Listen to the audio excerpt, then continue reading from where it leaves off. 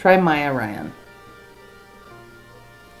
Typically speaking, when I do look, anything... and the first Maya Ryan is some lady in her underwear. Great. That's great. It's not me. Right. ¿Qué es una huella digital? Una huella digital es una expresión que se usa para describir el rastro o las pistas que la gente deja como resultado de sus actividades y comunicaciones por Internet. Es la información que un usuario del Internet ha dejado atrás. Todo lo que su joven adolescente llegue a hacer en la red crea una huella que podría permanecer allí durante muchos años y se convierte en su reputación de Internet. Esto incluye lo que él haga por Internet con las computadoras, tabletas e incluso los teléfonos inteligentes. Algo que una persona envía por impulso del momento, como por ejemplo una imagen que considera graciosa o una publicación en un momento de enojo, puede resurgir años después. Si esta persona no tiene cuidado, su reputación podría dañarse. Su joven adolescente podría pensar que solo envió la foto o publicación a un amigo, pero ese amigo puede enviarla al amigo de un amigo, quien a su vez puede enviarla a los amigos de sus amigos, y así sucesivamente. Así es como se propaga información, buena o mala, rápida e intensamente a través de Internet. Los secretos más profundos de su adolescente podrían compartirse con miles de personas que ni siquiera le conocen. Cada vez es más común que las empresas, los empleadores y las universidades revisen estas huellas digitales al momento de decidir a quién emplear o a quién admitir a una universidad. La posibilidad de que su joven adolescente obtenga un empleo o ingrese a la universidad podría verse afectada por esa huella digital. No sería mala idea sentarse con su joven adolescente y examinar juntos lo que contiene su huella digital para revisar su reputación en Internet. A continuación encontrará algunas actividades que podrían ayudarle.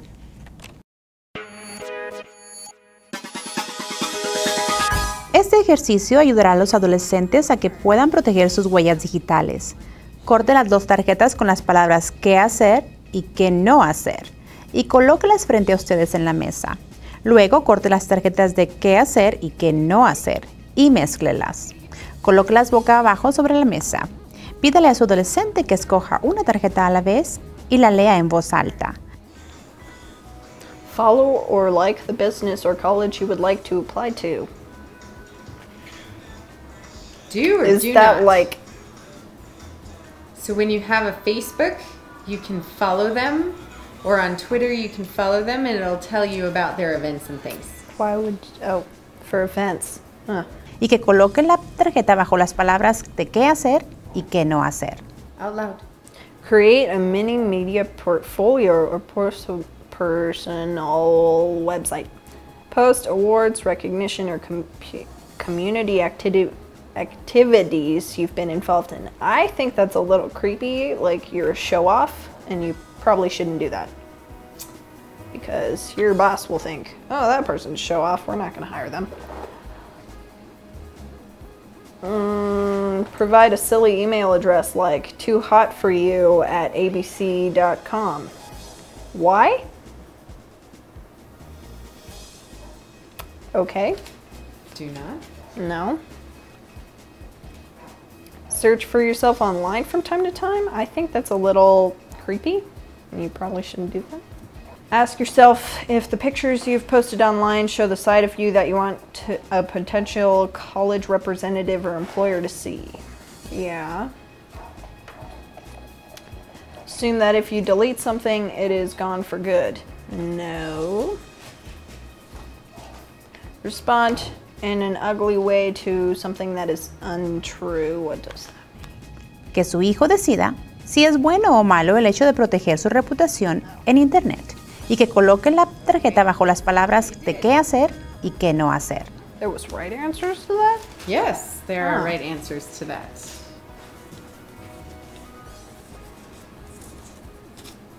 So, do assume whatever you post can be seen by millions. That's right. Follow or like the business or college you would like to apply to. That's right. Create a mini media profile. Oh, that's something you want to do. You want your potential employers and colleges to see how awesome you are. I think you're weird. They're going to take the one that looks awesome online over the one who's got nothing. Search yourself online from time to time. You should do that because then you know what they're seeing when they search you. Para empezar, deben examinar lo que se ve en las huellas digitales de su joven adolescente en el presente. Para esto, siéntense juntos y hagan una búsqueda del nombre de su hijo para ver lo que aparece en Internet.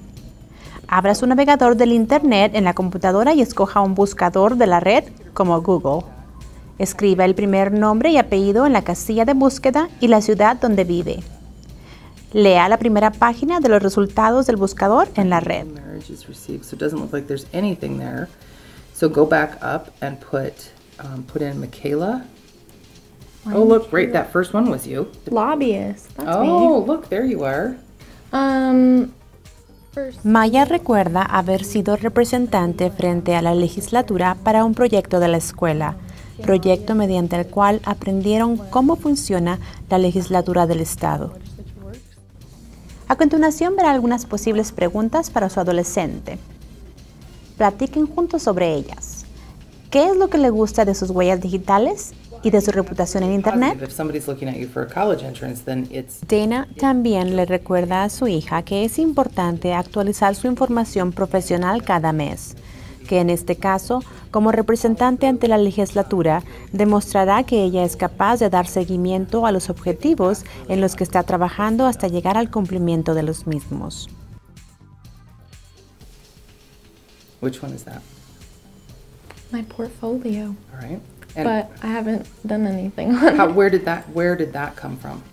This was a school project that we never, that we were supposed to start, but we just haven't finished yet.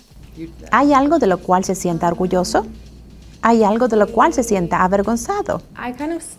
I started it in English class, but I never, did anything with it, and then Miss ¿Qué le gustaría cambiar?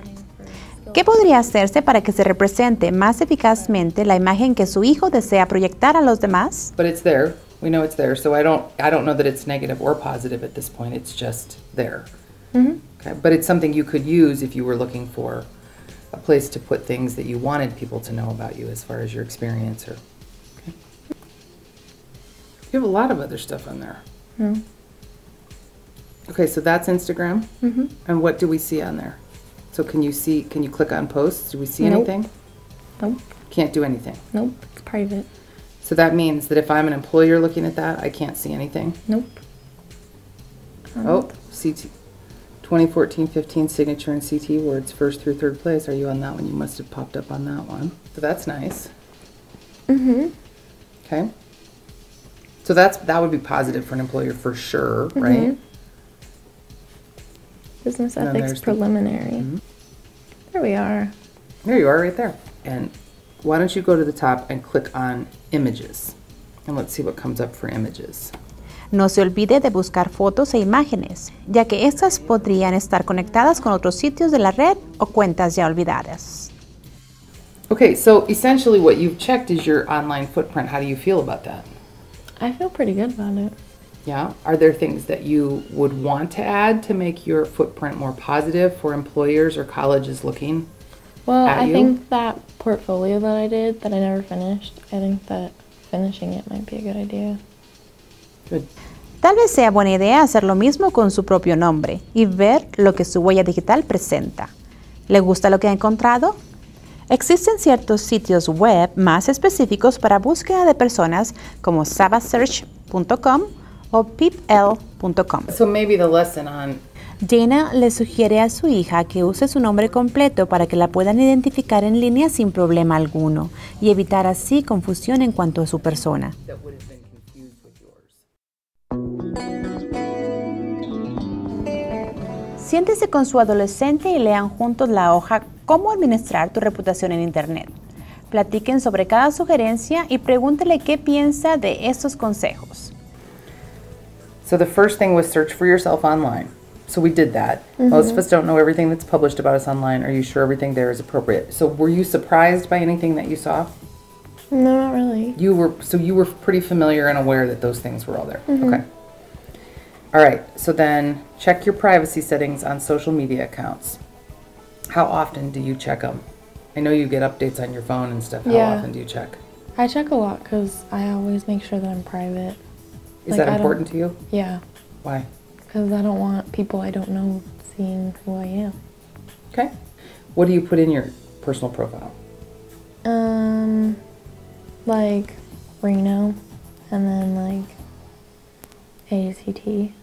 Well, like my Instagram one was Reno and then Skills USA State Office. That was it.